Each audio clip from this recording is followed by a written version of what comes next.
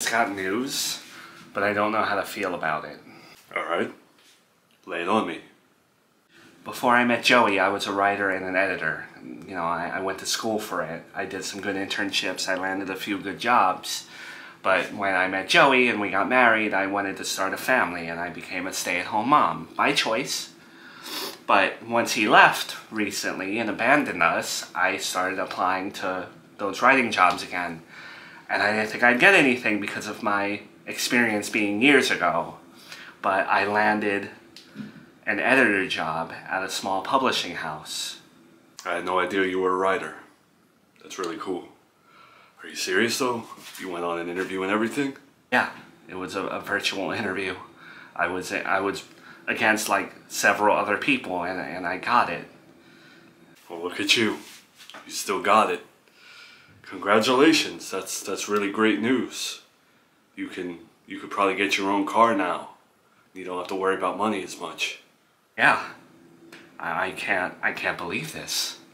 Good things happen to good people. You don't need your husband's money to survive. But why don't you know how to feel about this? Because yeah, I just landed a 40-hour gig, you know, and it's paying great. But I also have Junior, and he didn't start school yet. I'm scared that I'm not going to be able to do it by myself, you know? Well, I know you don't like to take handouts, but until Junior starts school, you have plenty of people willing to watch Junior during the day. And there's no shame in it, because you're out there making your own money. You're out there providing for your son. You, no one else. Yeah.